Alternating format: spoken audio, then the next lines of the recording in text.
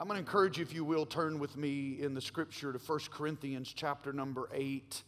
I was sitting in the back this morning just preparing my heart. What I'm going to be talking about today is pretty simple. It's not complicated at all. It's just different than the way we normally think about things, the way we normally think about our relationship with God. And so I don't want you to miss it. It's not complicated, but it may be more difficult to grasp and understand. So I just spent a little extra time this morning asking the Lord to help me communicate in a way that was understandable and life-changing to you. I will meet you there in 1 Corinthians chapter 8 in just a moment. We are currently in a series of messages that we're calling For the One. And it's not just a series of messages. This is our annual church-wide theme for 2020.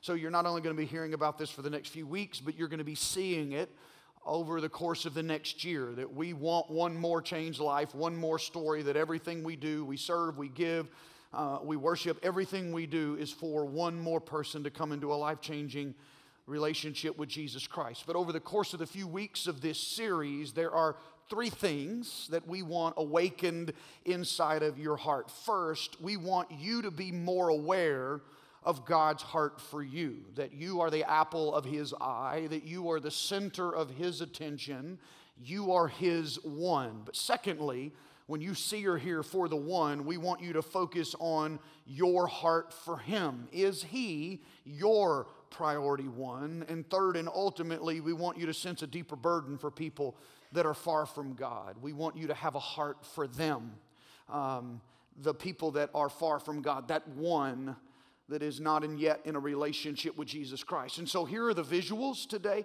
I've given you this over the last few weeks just so you can see it. For the one, God's heart for you. For the one with a capital O, your heart for Him. And then for the one, your heart for them. We spent a great deal of time last weekend focusing on that middle one, your heart for Him. We talked about divine order and the principle of first things. And I know that a lot of you have been working on that this week because I've talked to you. Some of you tell me it's entirely recalibrated the first few minutes of your day, and that is a powerful thing. It was only a 7-day challenge that I offered you last week, but I really want to encourage you to keep that practice up until it becomes a habit in your life and changes your pattern of behavior from now on. Now, if you weren't with us last week, I would encourage you to go to the website, northplacechurch.com, and check out last week's message. That message and a host of others are there for you as a free resource to help you in your spiritual growth. But last week's message was incredibly practical, deeply challenging, and I believe it has the potential to be life-changing and transformational. It was simple and yet profound, and I encourage you to check it out. Today, we're going to, as we engage this phrase, for the one, I want you to be tuned in to that first one, God's heart for you. The whole story of the Bible is about God's pursuit of us. From the beginning of the Bible to the end, no matter what page you pick, no matter what story you land on, every story in the Bible is one piece of a bigger and broader narrative. And if you were to boil that whole narrative down to one phrase, the whole story of God down to one phrase, it is the story of God's passionate pursuit of broken people so He can love us, restore us, and be in a relationship with us. He truly wants to know us. And that's the way I want us to think about God's heart for us. I want us to think about God's heart for us in these terms. If you're a Christ follower, He knows you fully, intimately, and personally. But what does it mean to be known by God? Most preaching, most Christian writing, and I would say most of the conversation around Christianity in general is focused on what it means for us to know God, not what it means for God to know us.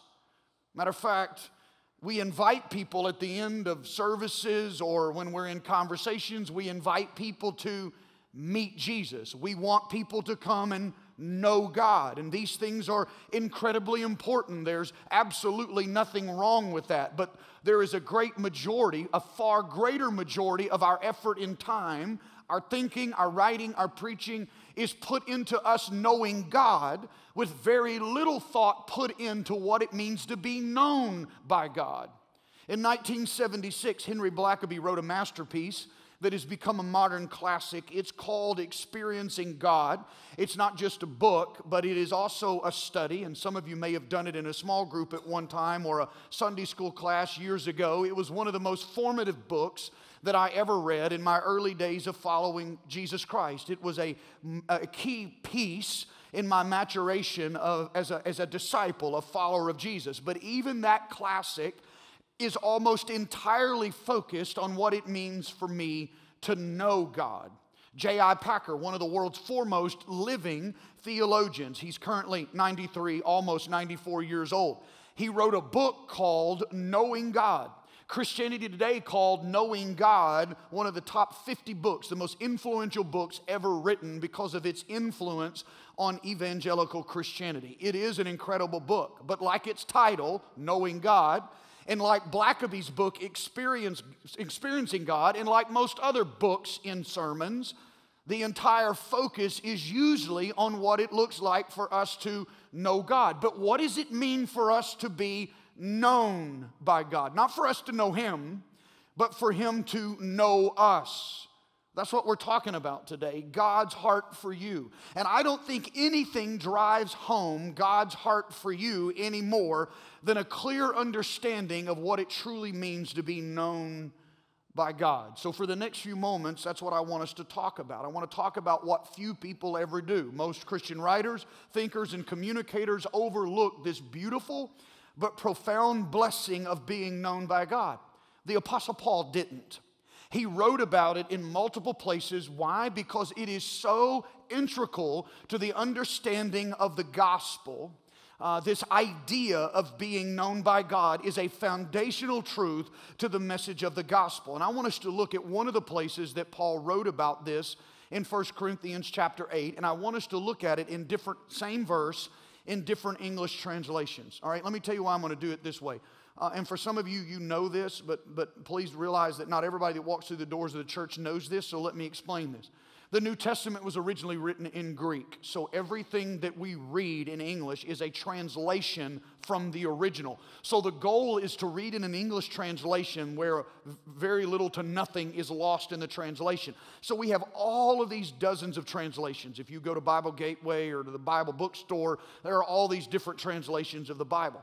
Some translations go into the translation from the Greek wanting to have the most literal translation. They don't want anything to be lost, and they want it to be as literal as possible, which is a good thing. But the problem is some of the most literal translations are not the most readable. They're hard to read. They're not the easiest to understand. So you have other translations that come in that are not, their goal is not to be the most literal. They don't want to lose any of the essence of what the original Greek meant, what Paul originally said, but the goal is to make it more readable so a broader audience can understand it and have the impact of Scripture. So some go in to be a literal translation, but those are often not readable. Some go in, their goal is not to be literal. Their goal is to become a more readable translation, more understandable translation. So let me read the ESV. So let me just say, when I study out of the more literal translations. The ESV, the New American Standard Bible, they're considered more literal translations. When I read to you, and when I'm preaching, I often do out of the New Living Translation because those are more readable, easier to understand. So let's begin looking at 1 Corinthians chapter 8, verse 1, out of the English Standard Version, a more literal translation. It says this, Paul writes, "We know that all of us possess knowledge. This knowledge puffs up, but love builds up. If anyone imagines that he knows something, he does not yet know as he ought to know. But if anyone loves God, he is known by God." So here Paul is writing about what it means to be known by God. If anyone loves God, he is known by God. And it feels like, as you read this, that Paul is placing a greater superiority and a greater weight on being known by God than on knowing God. As a matter of fact, he says our knowledge of God can often puff us up, can turn us into religious zealots and Pharisees. But the most humbling thing, the truth that will ultimately melt our hearts, is to be aware that this majestic and holy and powerful and infinite God has chosen to know us, that we are known by Him. Now, I want to read that same passage out of the New Living Translation, and you have to understand the context of this. There is an argument going on in the church in Corinth about what is moral, about what is right. And Paul is addressing the issue. And there were arrogant know-it-alls in Paul's day, just like there are arrogant know-it-alls in our day. There weren't the outlets of radio and social media and all that stuff for them to get their talking points out there, but there were there in Paul's day. So Paul is addressing all these people who think they know a lot. And he says, yes, verse 1 of 1 Corinthians 8, yes, we know that all have knowledge about this issue. But while knowledge makes us feel important, it is love that strengthens the church. Anyone who claims to know all the answers doesn't really know very much, but the person who loves God is the one whom God recognizes.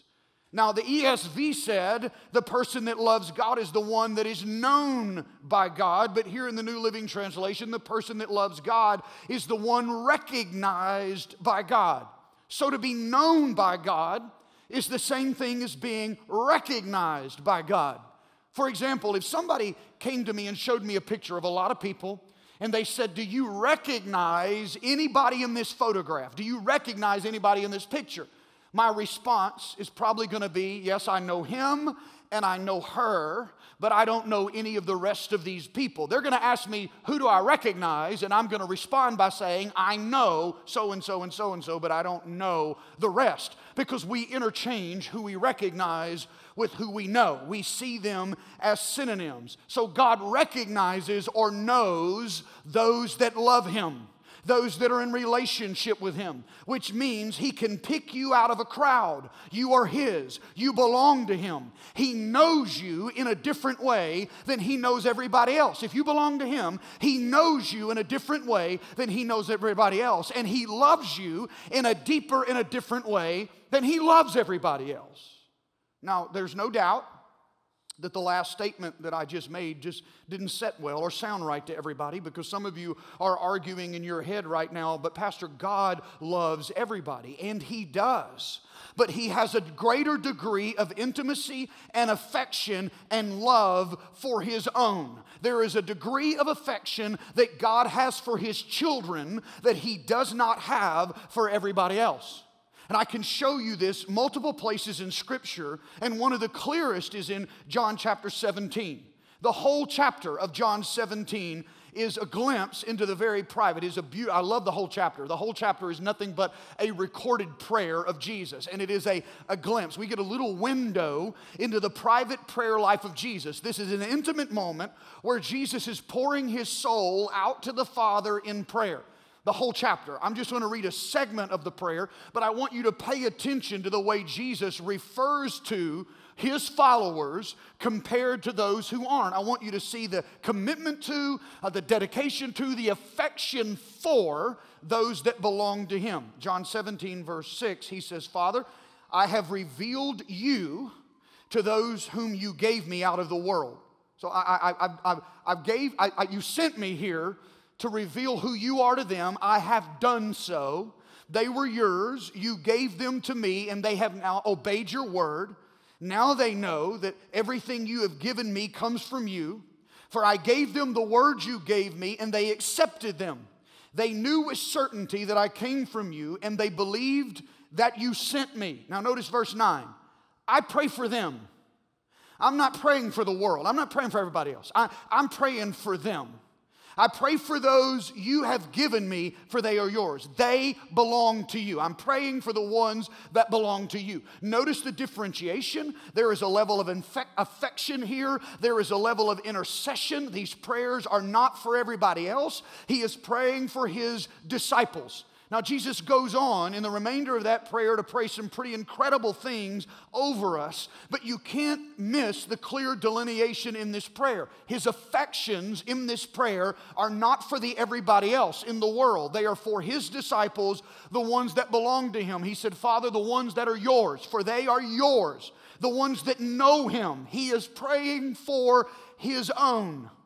Now, there's another passage of Scripture. It's a sobering passage of Scripture that compares what it means to be known by God with those who are not known by God. And it's in Matthew's gospel, and these are the words of Jesus. Okay, so if you have a red letter edition of the Bible, these are going to be written in red in your Bible. Matthew chapter 7, verse 21.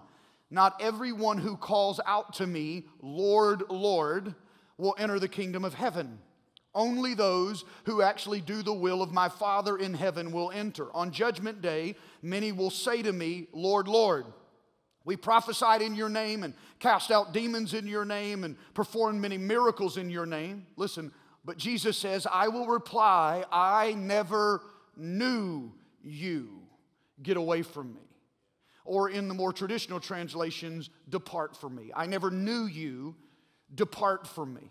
Now, I don't know about you, but every time I read Matthew 7:21, it's a sobering reality to me that there are a lot of religious people who are going through religious motions, doing their religious duties, but they put their faith in their own efforts, their own moralism, their own religious accomplishments, their own self-righteousness, trusting in themselves, but ultimately not trusting in Jesus. And because of that, they are not known by God. And these kind of people are in for a rude awakening on Judgment Day. They may feel quite secure right now in their religious devotion, but when they stand before Jesus at the judgment, He will say, I never knew you. Depart from me, or get away from me. And they will do on Judgment Day what Jesus says they will do in Matthew 7. They will start listing all of their religious accomplishments, all that they have done, how many masses they attended, how many churches they went to when they were baptized, how they were christened. They will start going through all of their religious feats and accomplishments, but none of that matters without a real life-changing relationship with Jesus. So none of that will ultimately matter if they are not known by Him. The most haunting words any human being would ever hear from God is, I never knew you. That is why the understanding of what it means to be known by God is so important. Do you know Him? I guess the bigger question is, are you known by Him? This being known by God thing is a really big deal because none of us want to hear the words from God, I never knew you. Now again, some of you are wrestling internally with this question, how does God not know somebody? I mean, isn't God not omniscient? Isn't God not all-knowing? Doesn't He know everything about everybody? So how does Jesus say to somebody, I never knew you? Well, when Jesus says there will be people who approach Him on Judgment Day, and He says to them, depart, for I never knew you, He's not saying, I wasn't aware of you. Sure, He had knowledge of them. Sure, He cared for them. Sure, He even loved them. But they never surrendered their lives to Him to a place of entering a very personal relationship. They weren't known to Him in an intimate, personal, and relational way. Now, let me illustrate it this way. God's omniscience and his knowledge of all things, and yet not intimately knowing someone. Let me illustrate it this way. There is the omnipresence of God, and then there's the manifest presence of God. The omnipresence of God is omnipresent. He is everywhere all the same time. Matter of fact, Scripture says, if I make my bed in the grave, you are there. If I go to the highest heavens, you are there. There is nowhere you can go to escape the presence of God. He is omnipresent. He is everywhere.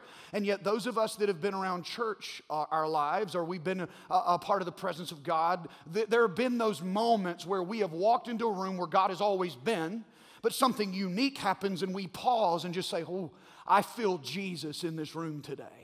I feel the presence of God. We walk into a unique worship environment, and it's just different. God is in that room in a very tangible way, uniquely and differently than He's been at other times. We may weep in that moment. We may fall on our knees in that moment. We may worship in that moment. But there is a very clear sense of the tangible presence of God. And we say, God is here in those moments. Well, God has always been there.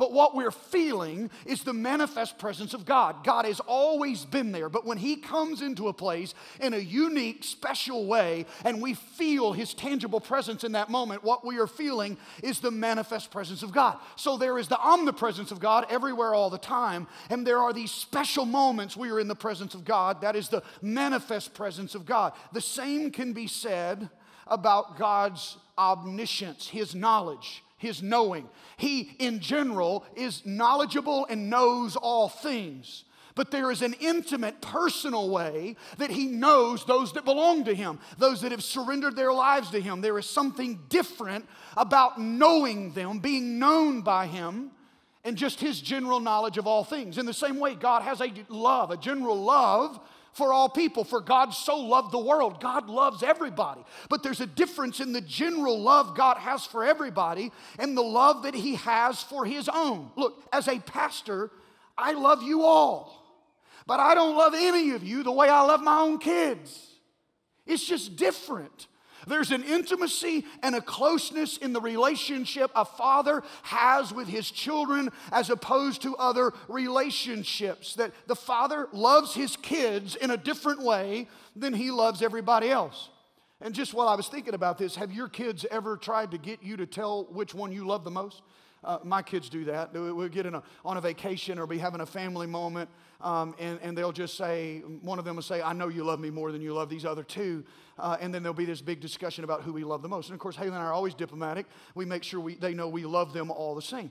So there was an incident similar to that happened in our office this last week. Wanda is our receptionist. She's a beautiful human being, just a gracious, godly woman, a prayer warrior, loves church, loves this church, loves Jesus.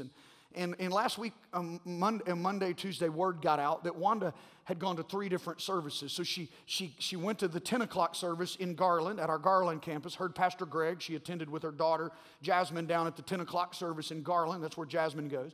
And then she came to the 12:30 service and attended with her husband, Mel.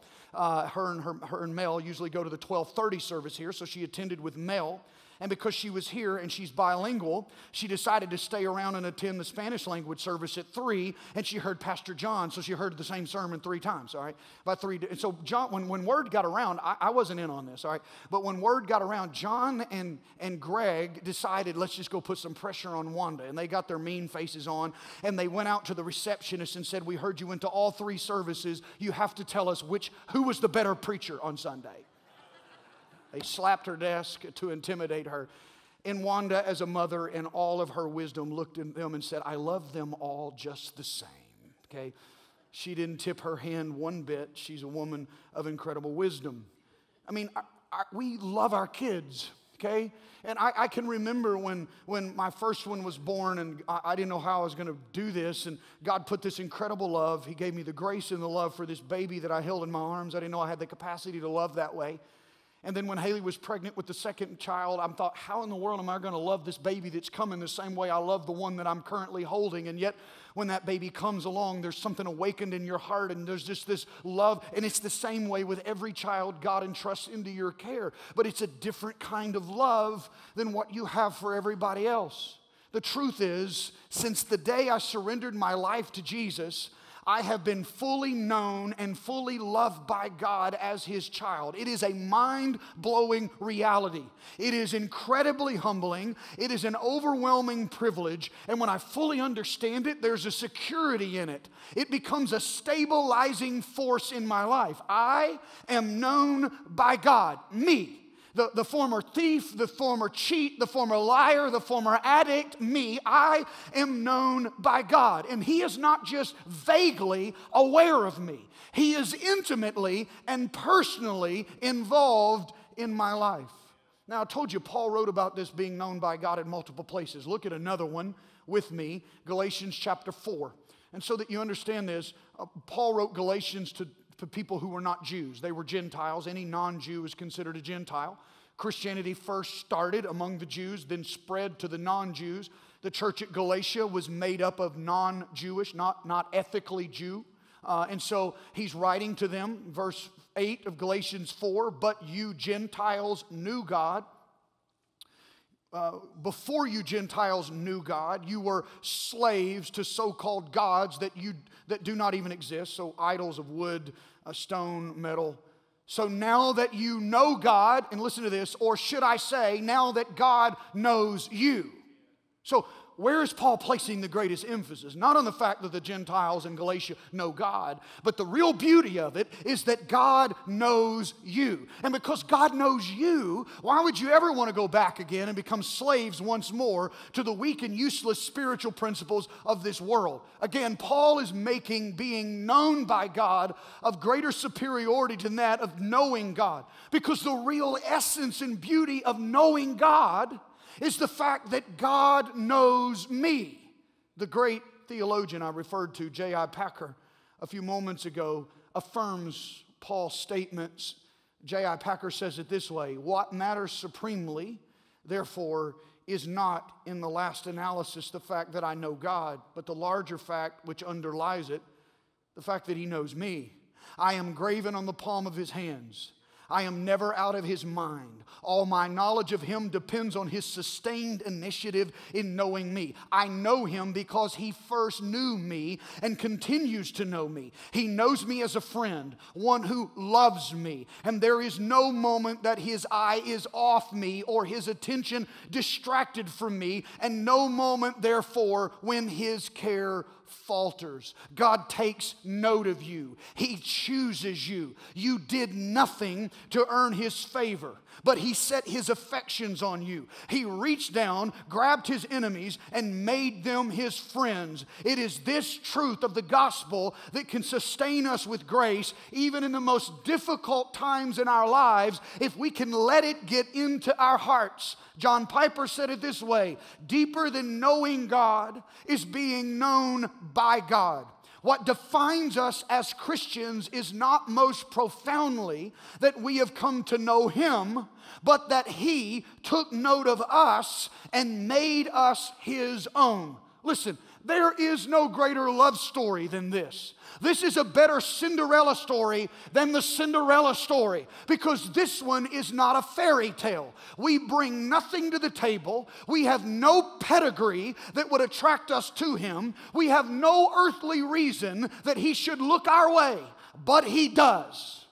And one of the greatest blessings of being known by God is the stabilizing force that it can bring to our lives when our world is falling apart, when we're going through what many writers have called the dark night of the soul. If you're His child, you believe in Him, you profess Him as Lord, you belong to Him, if you can get that in your heart, it will be a stabilizing force in the darkest night of your lives. Listen to these promises from Scripture, from the prophet Jeremiah.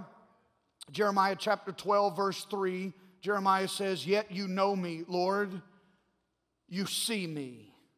The words of Jesus in John 10:27, Jesus says, "My sheep listen to my voice.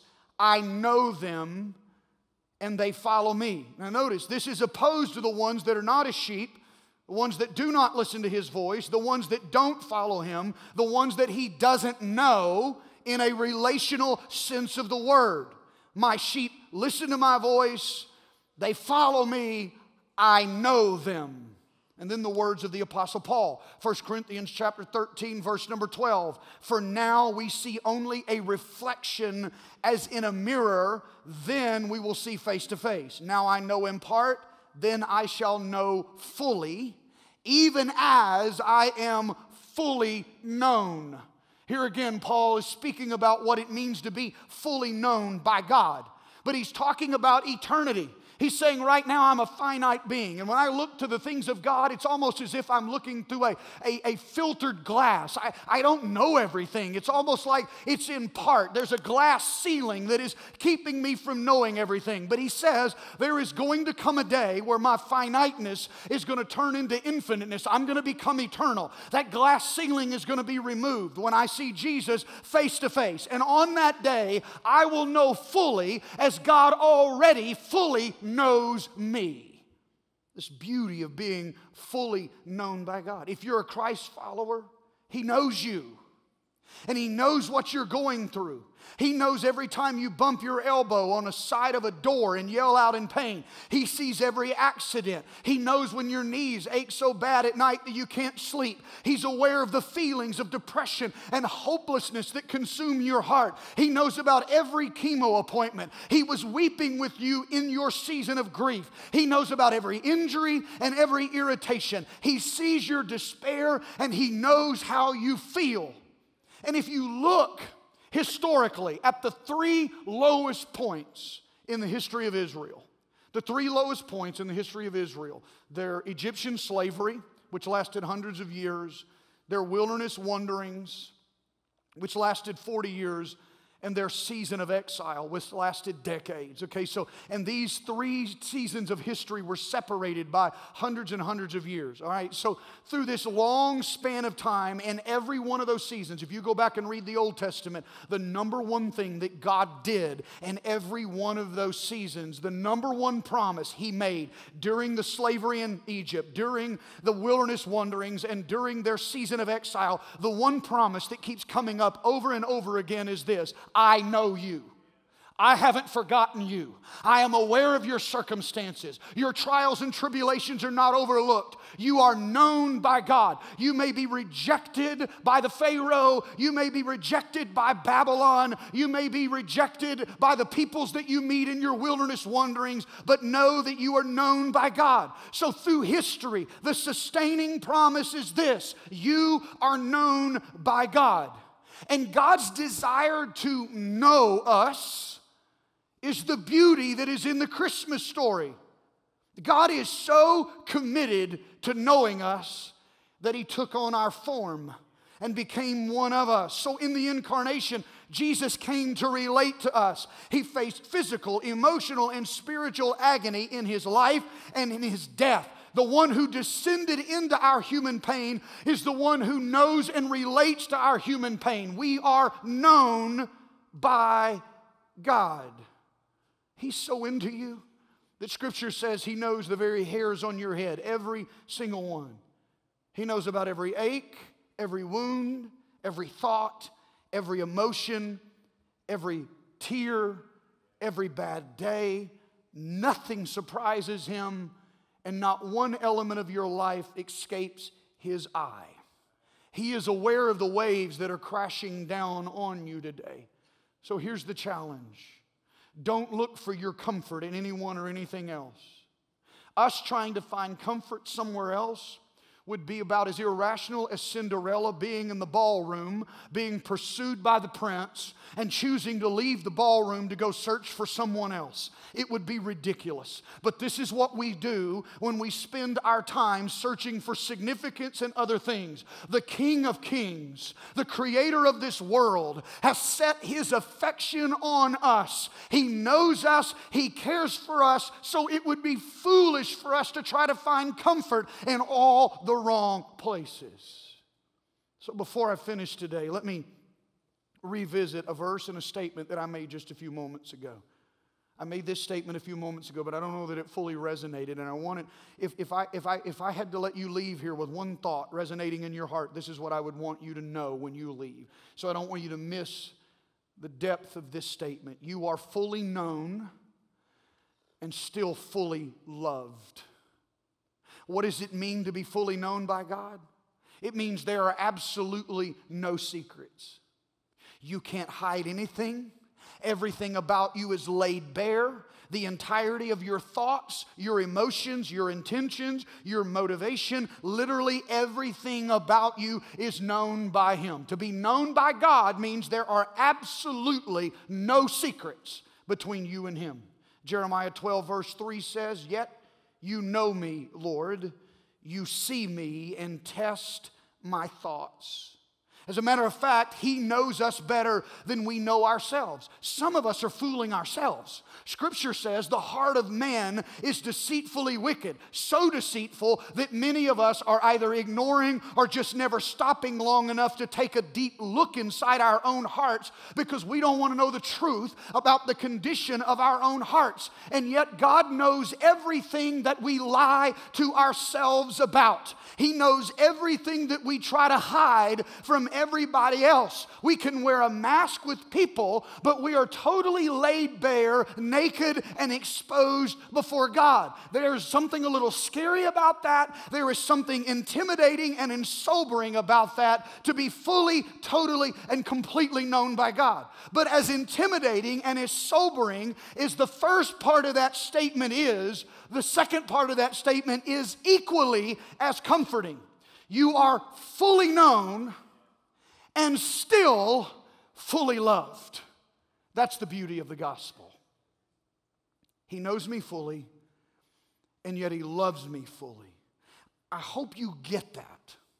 The one who knows everything there is to know about you is the only one who loves you totally, completely, and unconditionally.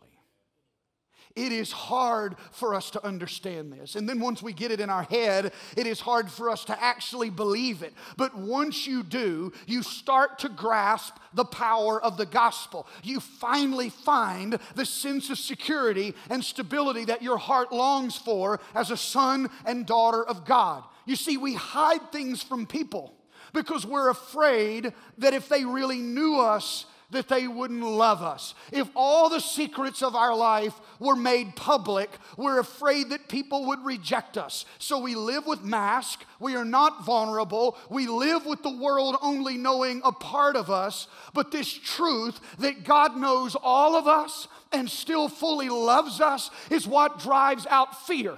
Our relationships with other human beings are driven by fear. The fear of rejection. So we hide and we duck and we keep masks on because we're afraid. If they really know us, they're not going to love us or they're going to reject us. But the scripture says perfect love casts out all fear. And the fact that I am fully known and yet at the same time fully loved is the thing that brings security. When He sees all there is to see about me, He doesn't shrink back in disappointment. He continues to pursue me in spite of what He knows, and there is an unfailing love that doesn't stop despite me being totally laid bare before Him. You are fully known and still fully loved.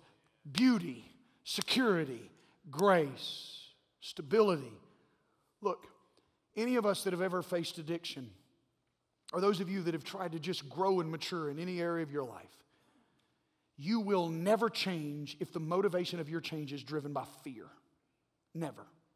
The change, if it is driven by fear, will not be long term. The people who come to Jesus because they're afraid of Him or they're afraid of the consequences, they may make a decision in the moment, but a lot of times that decision is not sustained. But when that decision is motivated by love, the change can last forever. Those of us that have struggled when we're trying to change, we fear in our marriage. The reason we're trying to change is because we fear a divorce and we're worried about the consequences. When our motivation is driven by fear, the change in that relationship isn't going to be long term. When our motivation is driven by love, the change will last. What you have to know is God's love drives out all fear, security, foundation, stability. Over the next few months, as we focus on this for the one theme, I do want you to let your heart be burdened for those far from God. I do want you to let your heart be awakened for the one who gave His life for you. But I want you to let your heart become aware of and alive to the reality that you are known by God. He has a heart for you. You are His one. As I was preparing this message this week, I just kept asking myself, what would I want you to experience in response to this message today? And what I really would want you to experience is the Father's embrace. Some of us in this room today feel distant from God. Maybe because of our own decisions, our own life choices. We're asking, how could God love me in this condition? How could God want me? The reality is He does. He wants you. He pursues you. And that is the overwhelming reality of grace. So regardless of what you've done, regardless of where you've been, regardless of who you are, I want you to just be in His presence for a moment, and I want you to sense His embrace. I didn't grow up in an environment that had me understand a God who took pleasure over me, who was madly in love with me, who wanted me, who pursued me. I grew up with this image of God that was always angry, just waiting on me to blow it. It was a righteous God, and He is righteous. But in His righteousness, He was looking down His nose in condescension at me because I could never live up to the standard. And I was always blowing it. I was never living up to the standard. And I always had this image of a God who was always angry at me. And yet over and over again when I read in Scripture, there is this grace, this mercy, this compassion that is new every morning. It is never failing. And I just encourage you today to be embraced by God, be embraced by the Father. If you've given your life to Him, if you have committed your life to Jesus Christ, just realize you are His. You belong to Him. And He wants to put His arms around you today. I want you to feel the Father's embrace. I also am going to ask the prayer team in a moment to make themselves available, because if you belong to Him, there's not a reluctant Father in heaven waiting to meet your needs. There is an eager Father in heaven. He's pursuing you. Just the other day, give you a kind of a rudimentary illustration. I have a grown son who has a job. Okay, he's a big boy. He can take care of himself, but he was supposed to have been off an hour and a half earlier. We had not heard from him. He wasn't answering phone calls or text. I got worried. I was already in town, so I went over to where he worked. It was only 15 minutes from where I was, and I pulled up in the parking lot, you know. I'm checking on him. I pulled up about the time he got off. He walked out and said, "What are you doing here?" I said, "Well, nobody, you know, he can't use his phone while he's at work, and so nobody heard from you, so I was just checking to make sure you were all right." And of course, he said, "Well, that's awesome. While you're here, can I have your credit card? I need to go get something to eat." Now, my pursuit of him was driven by worry. It was love, but it was driven by worry. And he benefited from my pursuit. There was a blessing in my pursuit. Look, I was an eager father. I cared for him. And I wanted the best for him. And your Father is so much more in love with you than I have the capacity to love my own kids. He's not a reluctant Father wanting to give you His best. He is an eager Father He's pursuing you today, not out of worry, but out of love. Not out of fear, but out of love. And He wants to embrace you today, and He wants to give you all of His good and perfect gifts. So if you have a need today, let us pray with you, because you approach an eager Father, pursuing you to give you His best. You are His own. You belong to Him. Would you stand with me all over this place today? And I'm going to ask the prayer team if they would to make themselves available to serve you. And for those of you that need prayer, let us join with you in faith. For those of you that don't respond for a need today, I encourage you just to stay in His presence for the next few moments and feel His embrace. Father, I pray a blessing over your people today. A blessing I pray at the end of almost every service. But I believe it is your heart. I pray it because it's in your word, but I believe it's what you want for them. I believe you want to bless them and keep them. I believe you want to make your face shine down upon them. I believe you want to be gracious to them. I believe you want to turn your countenance their direction. And I believe you want to give them peace. Because you are a good, good Father. And we are your own. And today may we feel the stability, the security, the embrace of the Father's love. We ask this in Jesus' name. Amen and amen. These altars are open. God bless you.